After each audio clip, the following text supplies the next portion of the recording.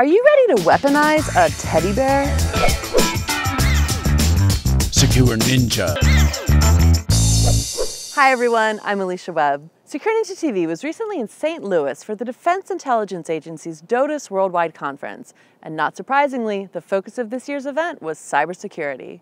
The conference was hosted by DIA's Chief Information Officer Janice Glover-Jones. In her opening remarks, she brought on stage 11-year-old Ruben Paul, who was able to hack a stuffed teddy bear to turn it into an eavesdropping device. Now let's take a look at the presentation, and if you're anything like us, you're really going to enjoy this.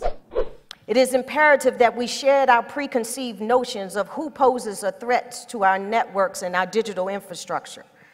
Today's sophisticated hackers use simple electronic devices like remote-controlled cars or other smart toys to gain access to our most sensitive data. Skilled cyber actors don't need to spend years or decades honing or refining their craft to inflict severe damage. For example, a 5-year-old recently found a flaw in an Xbox video game system that allowed him to hack into his father's account.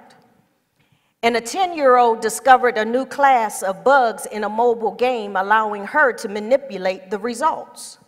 While these might not sound like dire threats to national security, they should be instructive to the digital world we now inhabit. Malicious cyber actors can come in any shape and size, and we must adapt to this new reality. I would like to introduce to you someone who personifies this technological information and represents the sophistication of cyber actors.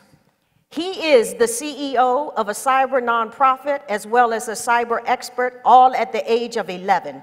Please welcome Ruben Paul. Good morning, Reuben. Thank you.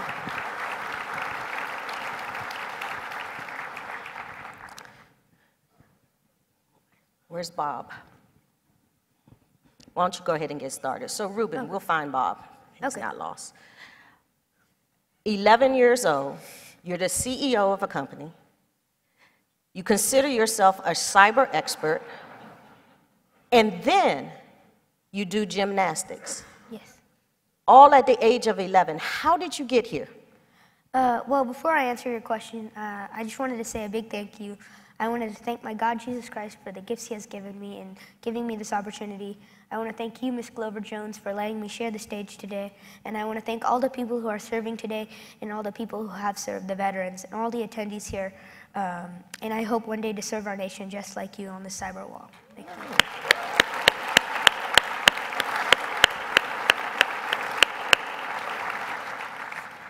Now, back to your question. It all began when I was about 6 years old, and my dad used to train people on cybersecurity.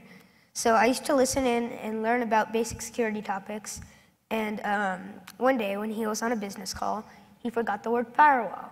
So I prompted him from the back, and he realized I had a potential for learning cybersecurity. So he started teaching me more advanced topics like hacking phones and Windows and IoT devices. So I started learning, and I was simplifying advanced topics down so that anyone could understand them, and that's how I came up with Cyber Shaolin, my nonprofit organization. Your nonprofit organization. So tell us about Bob. Who is Bob? So this here is Bob. Meet Bob. So Bob is a bear of breeches. Bear of breeches. That's why I named him Bob. He got something to say? Huh? Yeah, he has a little message for us. Hey DoDIIS Worldwide, this is Bob. I just wanted to say hi. How are you all doing? I'm really excited to be here today. Thanks for the opportunity. So, what do you use Bob for? Most people sleep with teddy bears, Well, but I gather that you're not most people. Well, I'm going to hack into Bob. You're going to hack into Bob? Yes. Okay. You going to show us what you got? Yes. Okay. So I basically have a Raspberry Pi, a mini computer. I'm connecting to it using terminal and just on my Mac, and I'm going to use, and I'm just going to scan for my Bob. So here you go. Wow. Oh, let me turn my phone off because you can really hack into it. That is a lot of things. I see someone's Fitbit, Charge HR, it's like someone's device like an Apple Watch. Oh, there's Bob. I see him. It's at CloudFets. Now you make sure it's Bob. Yes. And not General Stewart's phone, okay? Okay. I need my job. So, if you're trying to turn off your Bluetooth devices, it's too late. So I'm just going to connect to the bear interactively. And once I do that, I'm going to see these services. So the first two are on Bluetooth specs, and it's basically for interactively connecting between the bear and the device. The last one is for over-the-air updates, and this one is specific to the manufacturer. So what I'm going to do is I'm just going to, in each of these services, there is characteristics, properties that you can use. So I'm basically just going to describe the characteristics. So once I get these characteristics, I see that I went through each one, and there's a specific one, handle 27. But I'm going to actually read handle 28 because that's the description for the handle. So when I do it, I'm going to do character-read handle 28. And we get these these numbers. That's a hex. So I'm just going to go into Python and put that in and unhex it. How did you learn Python?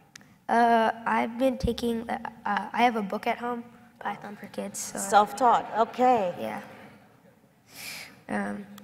So I have LED. So handle 27 controls the LED. So basically, I'm just going to write to that handle, and I'm going to write handle to handle 2701. So now as you see on Bob, the LED, this little heart LED will flash. Wow. So I'm going to turn that off, and who just wants to see a light turn on? I'm going to make some audio play. So I went through each one of these, and I found that handle 12 is for commands, sending commands to the bear, and 08 is for audio, and then 02 is for record, and it records to slot 1 automatically. There are a few different slots, but it records to slot 1. So when I enter this command, Bob is going to record everything I say, and nobody's going to know it. So once I enter it, Ms. Glover-Jones is going to ask me a question, or ask Bob a question. I'm going to answer it for Bob, and then you guys are going to scream, "DoDIIS is awesome." Okay. 3, 2, 1. Hey, Bob, have you just been hacked? Yes, I was.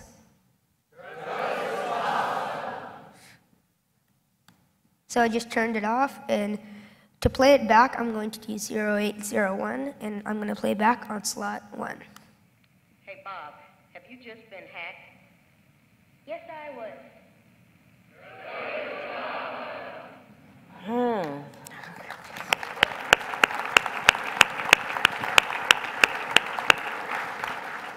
So, if you were a nefarious cyber actor, what could you do with Bob or any other smart tooth-enabled device? So I could theoretically stand out any government institute base and connect to a Bluetooth low-energy device like a Fitbit or an Apple Watch or something like that, and then I could record secretive conversations. Or if I was, or I could stand outside a doctor's office and connect to a heart pacemaker and turn it off, causing some serious damage. So, ladies and gentlemen, what we just witnessed is, in about 5 minutes, Reuben here was able to hack into Bob and record our conversations. This is the reality of what we live in, and we want to say thank you, Reuben, for coming and sharing with us how easy this is. Thank you. Thank you so much. Wow, Reuben's not just a talented hacker, he's a true communicator. We're pretty sure he's going to have a nice long career. Thanks for watching, guys. Be sure to subscribe to the channel so you don't miss anything that we filmed at DoDIIS 2017. Leave us a comment below and let us know if you hacked any toys or IoT devices yourself. We'd love to hear about it. I'm Alicia Webb, and I'll see you next week. Bye.